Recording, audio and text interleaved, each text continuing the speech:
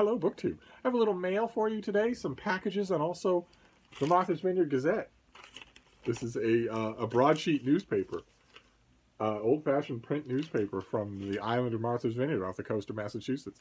The Vineyard Gazette has a storied history. It also has wonderful, look at this, look at the original black and white photography. That is just wonderful. That's on the front page. That is just wonderful.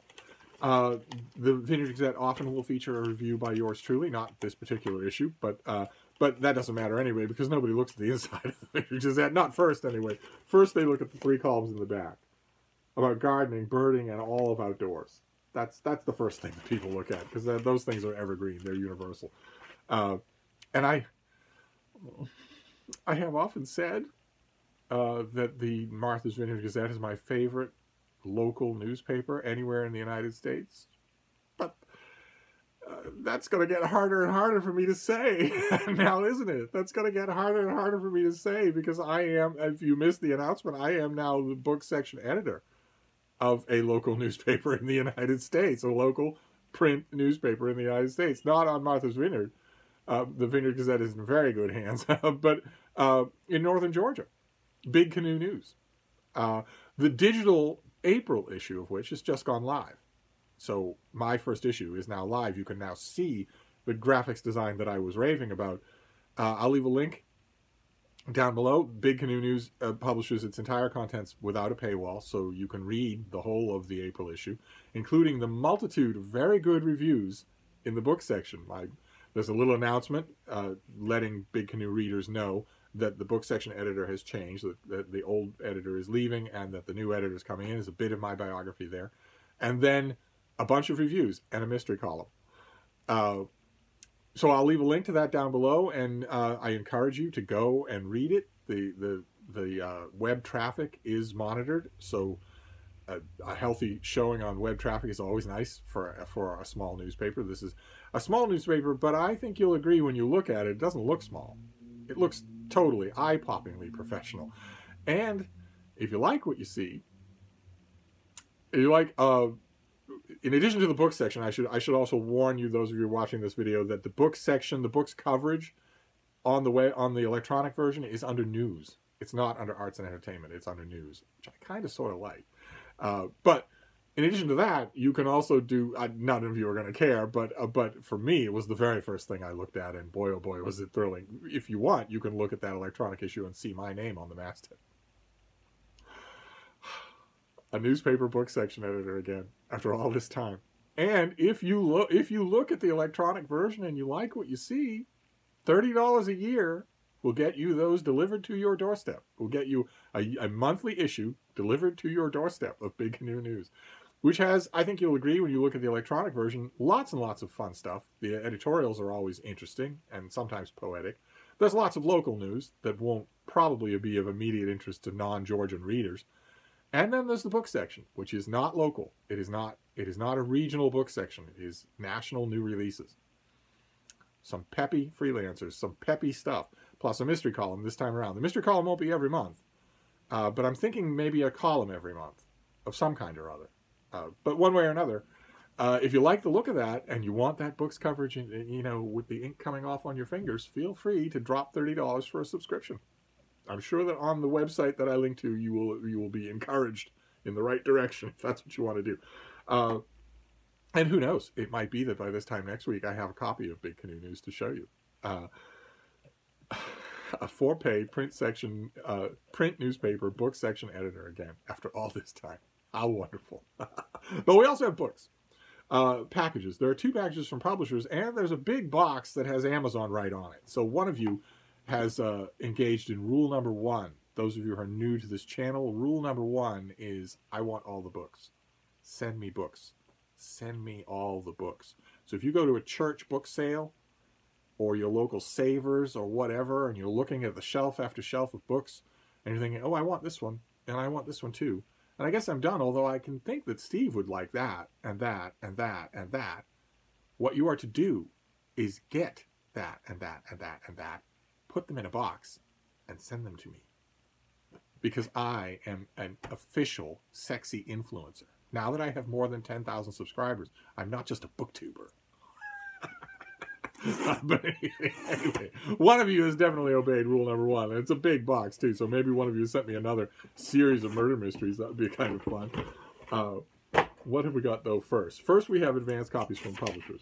So this next one is, the first one here is in late July. And it is by Jeff Manaugh and Nicola Twilley. Oh, my. Oh, goodness gracious. Look at this. It's called Until Proven Safe: The History and Future of Quarantine. And you've got a bubonic plague doctor there with the mask on. Good Lord. A book about quarantine. Throughout history, I assume. This is the authors first began working on Until Proven Safe. The topic of quarantine seemed a relatively niche subject to focus on. As they were doing reporting for their book in the years before COVID-19, the idea that quarantine still even held modern relevance was occasionally met with disbelief from the people they were speaking to. Needless to say, with the 1-year anniversary of lockdowns now upon us, it's clear that the tool of quarantine is as relevant as ever, and the present seems a perfect moment to reconsider what quarantine actually means. What it is, how it's been used in the past, and how we can use it better in the future. The authors begin their investigation in the Mediterranean, where they visit some of the oldest quarantine structures, originally built to protect against the spread of the Black Death. These are from the London and Italy. Following the path of John Howard, an 18th century prison reformer who became interested in the conditions of people kept in quarantine, the authors write about their visits to former lazarettos in Dubrovnik, Split, Malta, Venice. They show how quarantine powers have been abused throughout history, used to lock up immigrants and loose women here in the United States.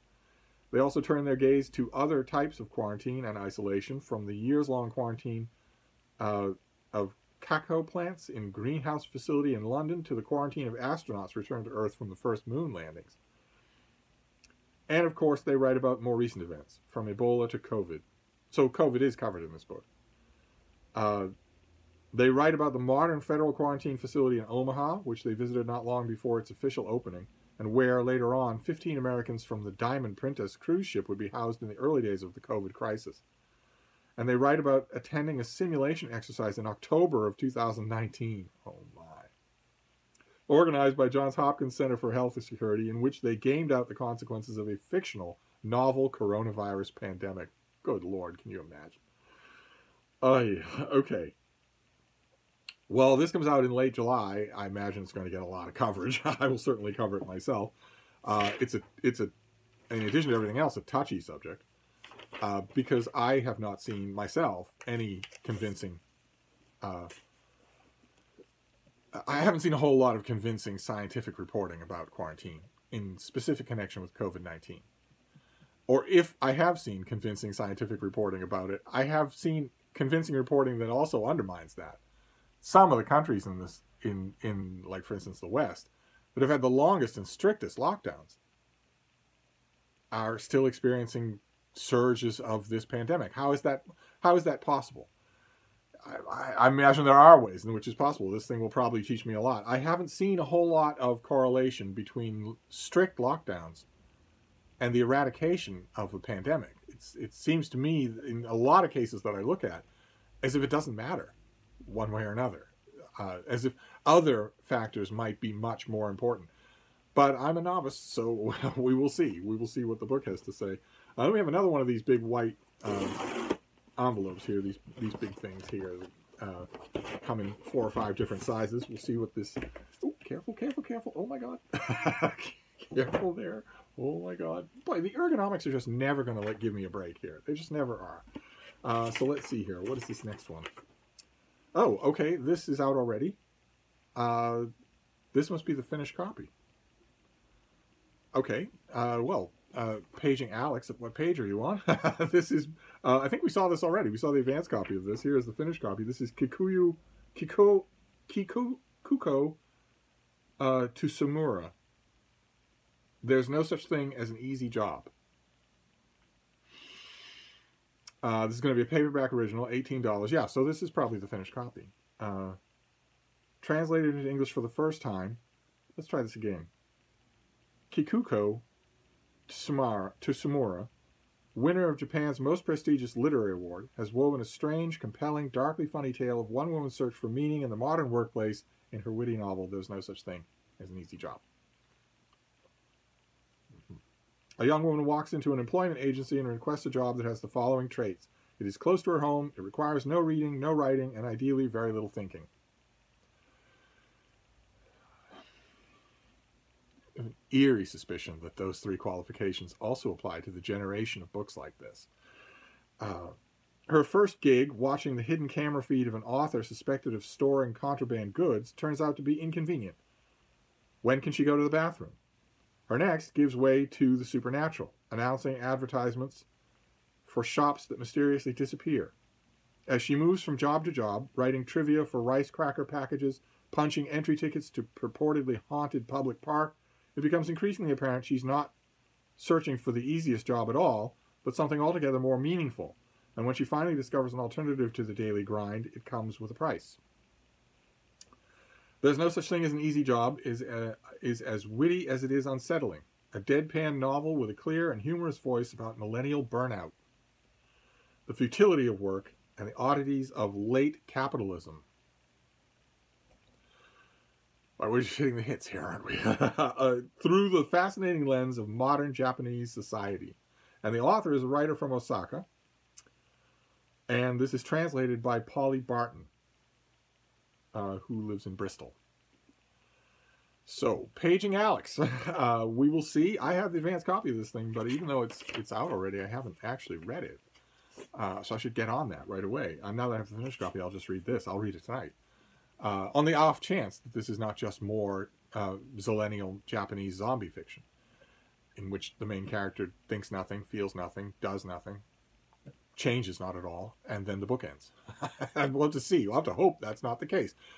If that is the case, I want to stress to the writers of such things, that's not fiction. That's not anything. It's not anything at all. It's just you putting quotation marks and periods on your journal entries, which is not anything. It's not anything at all. So, but maybe this won't be that. Maybe this will be revelatory. One way or another, I can certainly say to you employers out there, if you have an applicant, if you have a job opening of any kind where it's a temporary gig job or a permanent job, if you have an applicant for that job who is under the age of 30, under no circumstances hire them for any reason whatsoever. There, pretty easy. That's pretty easy advice. If you have an opening for a job of any kind, any duration, any seriousness, any complexity or ease, the people you should dismiss out of hand from even considering for that job is anyone below the age of 30. Okay, there we go. Because if you hire someone below the age of 30, you're not only going to get no work out of them, you're going to get a lawsuit out of them for expecting the work you're not getting. But there we go. We'll see. There's no such thing as an easy job. I will read it. I may be pleasantly surprised. Maybe I'll send it to Alex.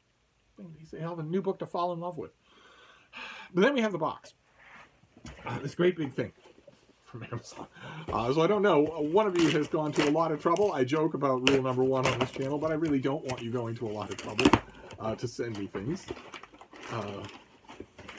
So what have we got here? Oh my god. Oh my god. No. Does this come from the man himself? Look at this. Oh, this is beautiful. I said on this channel once, I believe. I don't think I've said it more than once. It's eerie how much people listen to a crazy old coot.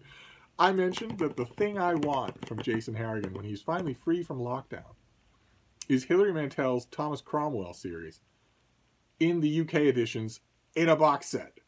Because the UK editions are beautiful and the American editions very much are not. And that's what I got. I got them in a box set. Look how beautiful this is. Look, oh, now get up. Oh, this is just lovely. Look at that. That is just beautiful. I have to assume that this is coming from Jason. I have to assume that's true. The scamp hasn't mentioned it on our on Voxer exchanges. Now, the wags among you, especially those of you who have been subject to my Voxer messages, are going to say that maybe he hasn't mentioned it because I haven't given him a chance to speak.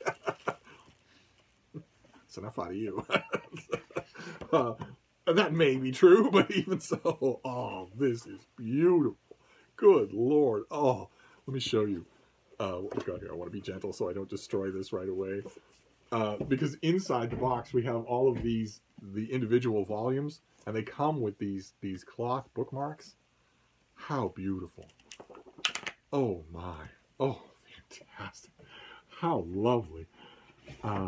Wow. Okay, well, this is going to be really, really tempting to distract me from the things that I should read. Not that I'm meaning to imply that that these books are any better than There's No Such Thing as an Easy Job. That would be mean, wouldn't it?